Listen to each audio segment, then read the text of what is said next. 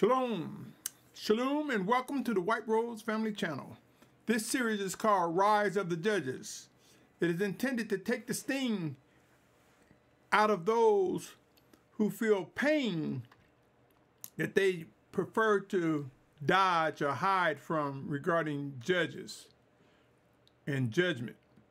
But I say to you, my brothers and sisters, when we welcome discipline, when we welcome judgment, it brings correction and refinement. It helps contribute towards making us anew. If you are one who seeks to do the will of the Almighty Father, these words are for you. In this segment of Rise of the Judges, I want to address before the stopwatch. Before the stopwatch. You see, the race is established by the Almighty Yahuah before the stopwatch begins. Before the stopwatch. Let's unpack this message and see if I can present something that may be of encouragement, maybe even new to you. My name is Symmanayah. Let's get into it. This slide here I'm showing have the addresses of verses dealing with judgment, when to judge, when not to judge. But I submit to you, although they are the addresses, it is important to pray to discern when they are applicable, at what times, and against whom. I'll read the addresses. If you've read them before or you're familiar with this slide, you can fast forward beyond this slide. Proverbs 31:9 from the East Sword. Proverbs 31:9. Ezekiel 20 verse 4. Matthew 7:1 through 9. Luke 6:37. John 7:24. John 8:15 through 16. And 1 Corinthians chapter 2:12 through 16.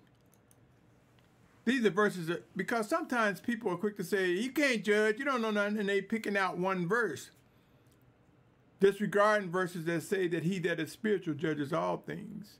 He that is discerning of the voice of the Almighty Father is able to judge when walking in obedience.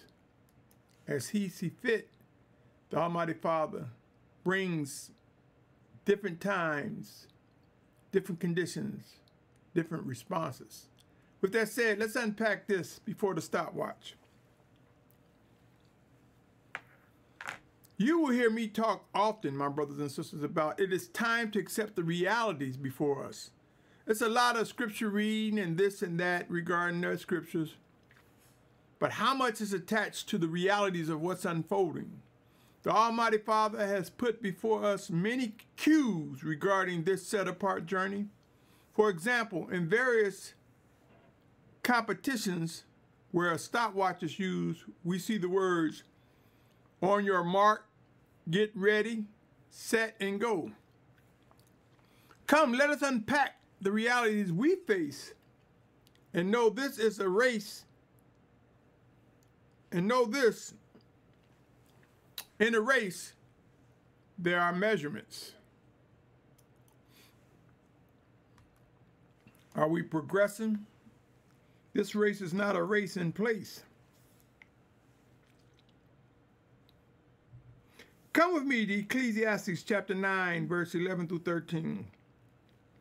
Ecclesiastes chapter 9, 11 through 13 reads, I again saw under the sun, the race is not to the swift, nor the battle to the mighty, nor even bread to the wise, nor even riches to men of understanding, nor even favor to men of knowledge.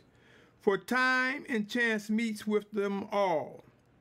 For even man does not know his time.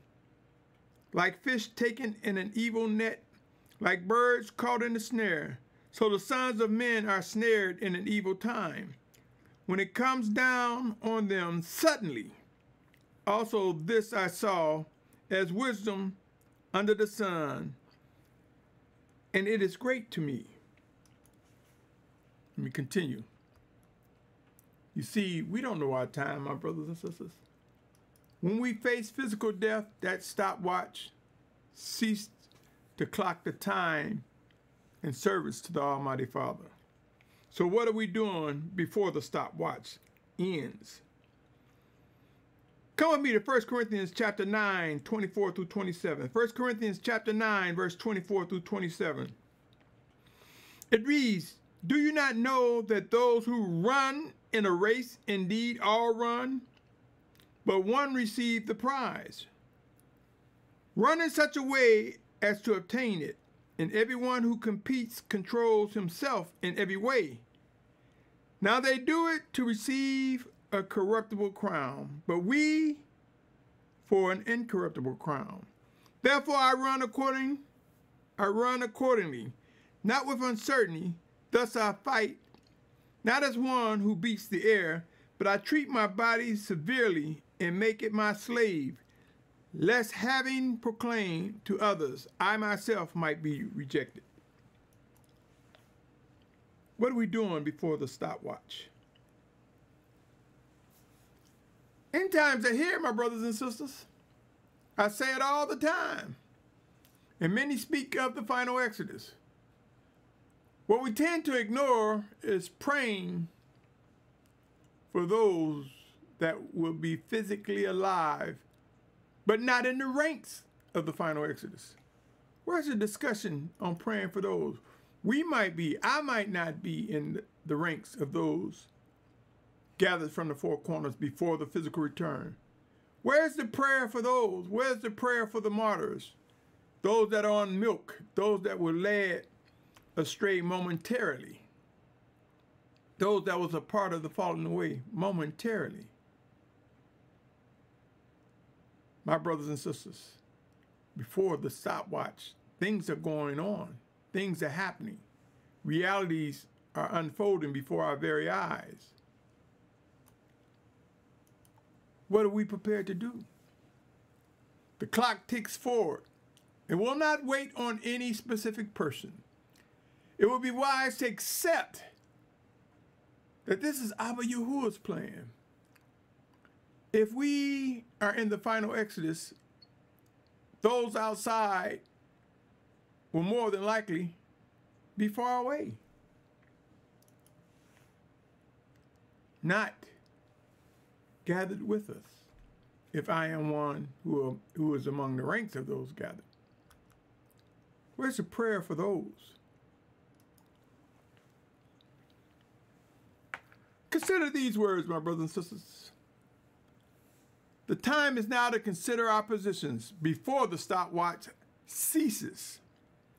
We are in a race, but consider these words. Hebrews 12, 1 and 2 says, and I'm reading from the Eastward version, "We too, then, having so great a cloud of witness all around us, let us lay aside every weight and the sin which so easily entangles us, and let us run with endurance the race set before us, looking to the Prince and Perfecter of our belief, Yahushua, who for the joy that was set before him endured the stake, having despised the shame, and sat down at the right hand of the throne of the Almighty One." Some translations say, "Run the race with patience." You see, my brothers and sisters, there are actions daily, whether we realize it or not.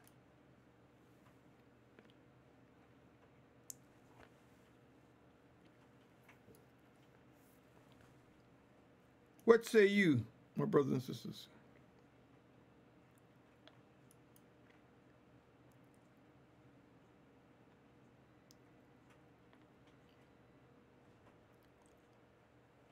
Bear with me. We'll go here. End times are here, and many speak of the final exodus. I think I spoke about this. But we ignore praying for those who will not be physically alive or not in the ranks of the final exodus. That doesn't mean between now and then we ignore what must be done. There'll be those close by and those far away. I think I spoke on this. Let me get here. This is where I was at. Forgive me, my brothers and sisters. I got my slides out of order. The time is now to consider our positions before the stopwatch ceases. And I read here about running the race with endurance. Hebrews 12, 1 and 2. How many of us think that it's a race? Let us run with endurance or patience. The balance we need to move is necessary. The balance we need for movement can be achieved by praying without ceasing, as it is written in 1 Thessalonians 15, 16 through 19. You see, we get instructions. Now, do we discern the life in them? Do we just glaze over the scriptures? Or do we see how they are filled when made alive with much instruction from Abba Yahuah? Let me continue. It would be wise to accept that all actions we accomplish occur before the stopwatch ends. Each of us will face physical death at some point in life, with the exception of those alive upon Yahushua's physical return. There are no doubts in my mind that we will grow to realize what must be done before the stopwatch ends, if we are to walk in obedience in accordance to the desires of the Almighty Father. During the gathering of the set apart Yashar'al, there will be those who will be martyrs. Additionally, there will be those who will be left behind for other various reasons. Let us keep this in mind and in prayer. Are we confident in our position, Yashar'al? Are we confident in how we are prepared to run this race? Consider these words, Matthew chapter 5.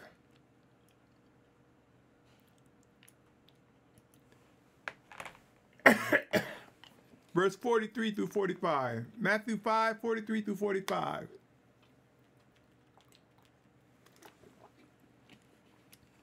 And it reads, "You heard that it was said, you should love your neighbor and hate your enemy. But I say to you, love your enemies, bless those cursing you, do good to those hating you. Pray for those insulting you and persecuting you, so that you become sons of your Father in the heavens, because he makes the sun rise on the wicked and on the good, and he sends rain on the righteous and on the unrighteous." There are so many people, my brothers and sisters, don't understand that we should lean on the Spirit of Yahuah to respond and follow these instructions. You see, there were enemies. Shaul was an enemy at one time, persecuted us, cursed us at one time.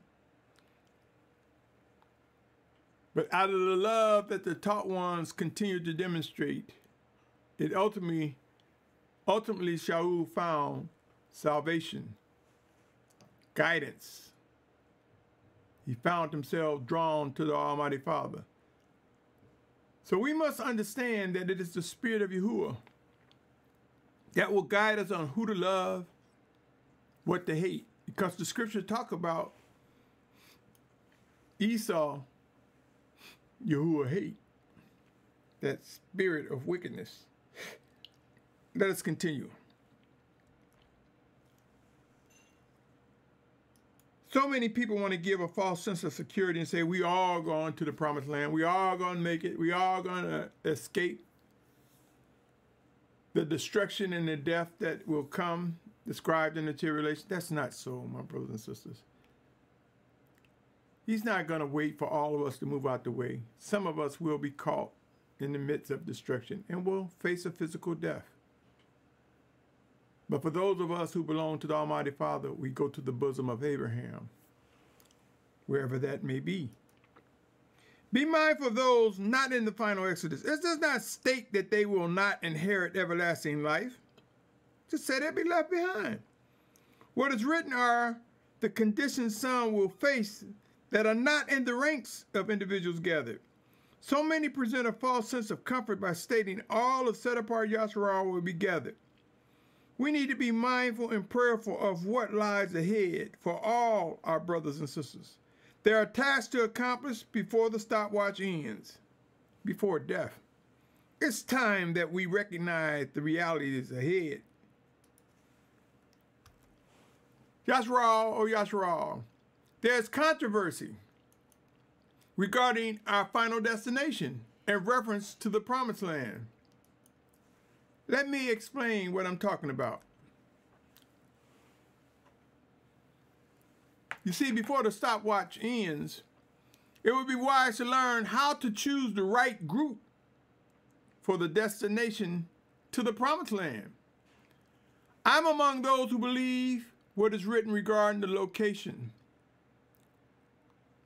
is true. I'm compelled to believe that the focal point will be around the set-apart mountain of Yahuah. I believe that mountain is currently known as Jabal al-Laws, the true Mount Sinai, where Moses received the 10 Commandments. But did you know there are others who have a different place in mind? There are those who have taken a different position and believe that Sub-Saharan Africa or Southeast Africa is the promised land. We cannot be in two places at the same time. Someone is wrong. Let us be assured before the stopwatch ends,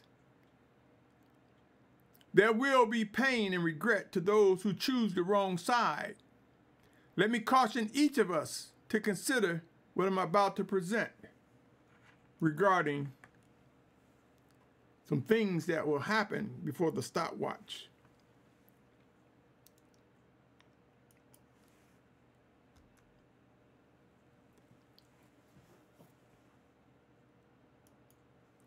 It would be wise to begin learning how to discern and understand what must be done before the stopwatch ends.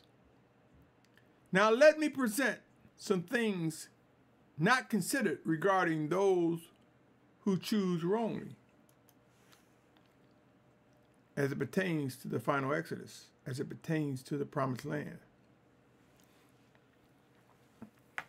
Come with me, O Yashar'al. Let me take you to Ezekiel. Ezekiel 6 chapter verses 1 through 3 reads, "And the word of Yahuah came to me, saying, Son of man, set your face towards the mountains of Yashar'al and prophesy against them.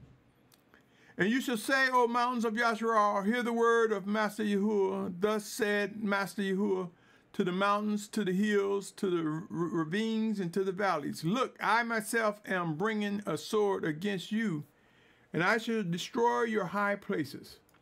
Now, this is not talking about Jabal al-Laws. It's talking about other mountains where Yashar'al went when they shouldn't have. Let me continue. It goes on to say, "And your slaughter places shall be ruined. Your sun pillars shall be broken in pieces, and I shall make your slain fall in front of your idols, and lay the corpse of the children of Yashar'al in front of their idols, and scatter your bones all around your scattering places. And all your dwelling places, the city shall be destroyed, and the high places deserted, so that your slaughter places are broken and bear their punishment. And your idols shall be smashed and made to cease, and your sun pillars cut down, and your works blotted out."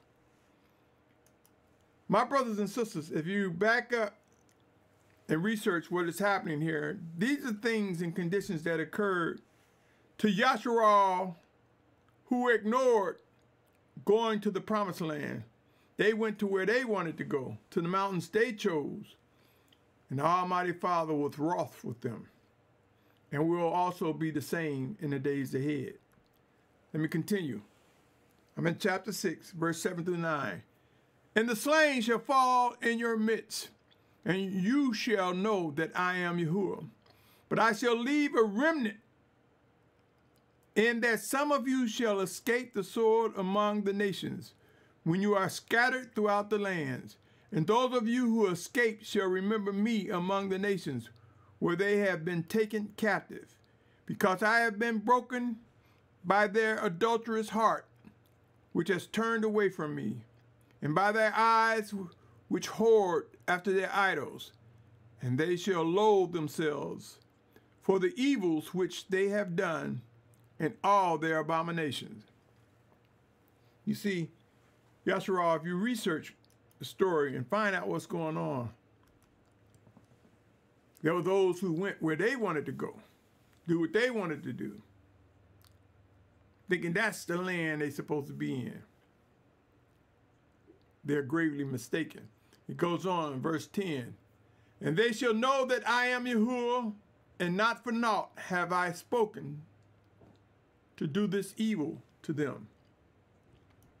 And he's talking about those who went where they weren't supposed to go. This is my position. Let me also present a little more regarding why it is important to choose wisely, especially for such a time as this. Come with me to Genesis chapter 26. Genesis chapter 26, verses 1 through 3. And I'm reading, as I stated, from the eSword. He says, it states, it is written, and there was a scarcity of food in the land, beside the first scarcity of food, which was in the days of Abraham. And Yitzhak went to Abimelech, sovereign of the Philistines, in Gerar. Notice how it's letting you know that scarcity of food tend to reoccur. Are you not aware that during these end times it talks about famine, pestilence and disease, scarcities of food, reoccurring? It says, and Yahuah appeared to him and said, do not go down to Mitzrayim. Live in the land which I command you. You think if he's saying stay in the land that I command you, and that Yahuah doesn't change, that this is where he wants us to be? He says, sojourn in this land, and I shall be with you and bless you. For I give all these lands to you and your seed, and I shall establish the oath which I swore to Abraham, your father. Emphasis, go to the land that I promise you. It goes on to say, and I shall increase your seed like the stars of the heavens. I shall give all these lands to your seed, and in your seed all nations of the earth shall be blessed. Because Abraham obeyed my voice and guarded my charge, my commands, my laws, my Torah. Emphasizing how he gave to Abraham and his seed the promised land. Remember, O Yashar'al, it is written in Malachi 3:6, for I am Yahuah, I shall not change, and you, O sons of Yashar'al, shall not come to an end. There's more to consider. So if he's telling us to stay out of Mitzrayim, Mitzrayim is anywhere there is bondage. And I submit to you, anywhere outside the borders of the true promised land will prove to be lands of bondage. Let's take a look at Jeremiah 44. Far from Genesis, we are now in Jeremiah 44. Let's see what happens here. 44:12 through 14 says, and I shall take the remnant of Yehudah, who have set their faces to go into the land of Mitzrayim to sojourn there. Again, I believe it's talking about anywhere outside of where Yahuah has promised us. And they shall all be consumed in the land of Mitzrayim. Fall by the sword, consumed by scarcities of food. From the least to the greatest, they shall die by the sword and by scarcity of food. And they shall be an oath and an astonishment and a curse and a reproach. And I shall punish those dwelling in the land of Mitzrayim as I have punished Jerusalem by the sword, by scarcity of food, and by pestilence. And none of the remnant of Yehudah who have gone into the land of Mitzrayim to sojourn there shall escape or survive, lest they return to the land of Yehudah, to which they are longing to return to dwell there, for they shall not return except those who escape. Don't go into the wrong lands, my brothers and sisters. Mitzrayim, anywhere outside of what is promised, will prove to be where the anti-Mashiach and the false prophet and the one world government will be conducting their business. Let me continue. 15th through the 17th verse. I'm in Jeremiah 44. It goes on to say, then all men who knew that their wives had burned incense to other mighty ones, and all the women who stood by a great assembly, and all the people who dwelt in the land of Mitzrayim and Pathros, answered Jeremiah, saying, we are not going to listen to you in the matter about which you spoke to us in the name of Yahuah. You see, there are those who are warning Yashar'al, don't go into a land of bondage. Don't go anywhere outside of the promised land in the days ahead. We will discover where those borders are and where we should be, those who will fulfill a promise made by Abba Yahuah. It says, but we shall do whatever has gone out of our own mouth to burn incense to the sovereignness of the heavens and pour out drink offerings to her. As we have done, we, our father, our sovereigns, and our heads, in the cities of Yehudah and the streets of Jerusalem, and we had plenty of food and were well off and saw no evil. My brothers and sisters, the scriptures talk about the promised land will bear an increase. Notice how they say we're going to do whatever we want. We're not lacking food or any of that kind of stuff. Know this. Conditions can change in an instant. Places that are thriving with food could become dry and parched. Famine and pestilence can hit anywhere. Just as deserts can flourish with water and bring about food, as it is written, as it is promised. It states that it's impossible to please Yahuah without belief. There are those who saying South Saharan Africa or Southeast Africa is flourishing now. It's the land of milk and honey. They're going by what they see now. And I've heard them criticize the promised land, the true promised land, saying it's mostly a desert. Not looking at the times that has been recently brought to light that water's been springing up. Greenery is gradually starting to spring up. The Almighty Father is preparing to present to us the true promised land and how he will bring blessings, favor, food, and plenty. Read the entire 44th chapter of Jeremiah and discover that Mitzrayim, Egypt, is a place of bondage. And I submit to you, anywhere outside the promised land will prove to be a place of bondage, where the one world government will be functioning and thriving and facing destruction. Pray earnestly, my brothers and sisters. I'm compelled to believe that anywhere outside the promised land is a place of bondage and will end with much pain and regret.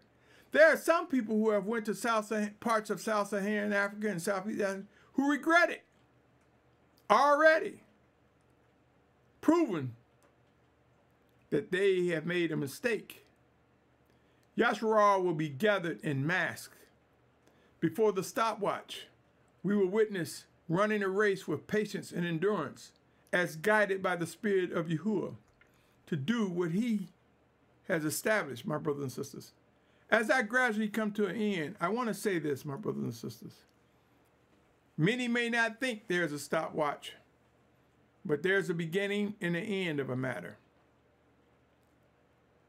Each of us will face death in many different ways at many different times. And when we do, that stopwatch ends. So before even looking at a stopwatch, should we not earnestly seek to do the will of the Almighty Father? He who is able to identify going anywhere outside what is ordered by Abba Yahuah.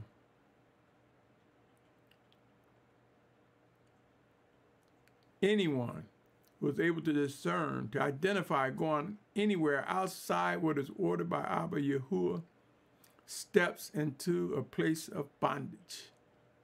I cannot emphasize that. There's much to consider regarding days ahead. Have discussions regarding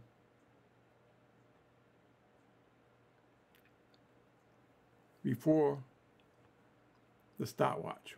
What to do before the stopwatch ends. My brothers and sisters, remember, there are no rewinds, and we cannot regain the time already redeemed. Let us press forward, seeking the wisdom and discipline, praying always before the Almighty Father. Remember Colossians 4:5 says, walk in wisdom towards those who are outside, redeeming the time. Let us look at how we're redeeming the time each day. Let us have discussions on what are we learning? What has happened? What have we experienced in being renewed as our outward man perish? What's your position on this subject before the stopwatch?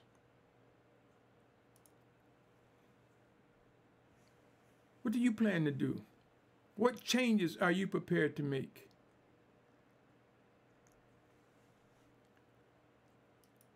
My brother, my sister, judgment will bring order and structure before the stopwatch ends, before Judgment Day. Are you ready? If you listen to this from beginning to end, I salute you. I salute your patience and pursuit of set apartness, and I thank you. Stay tuned, there is much more to come. If I said anything to trigger something positive that nudges you closer to the Almighty Father, that makes you hungry, even more so hungry and thirsty for His Word, for the bread of life, for His guidance, consider subscribing. Share, like. Let's take advantage of YouTube's algorithm. Let's spread the word, my brothers and sisters, that others may gain something that helps them, that aids them. And in their strength, it may come a time when they are helping us. You see, we never understand and know how things come back around to us. But enough said, my brothers and sisters. Before the stopwatch, we're living it. What are you going to do? What's your position? I pray that you are doing well, that you are encouraged, and that your spirit is stirred. On that note, I say to you, my brother, my sister, my family, be encouraged.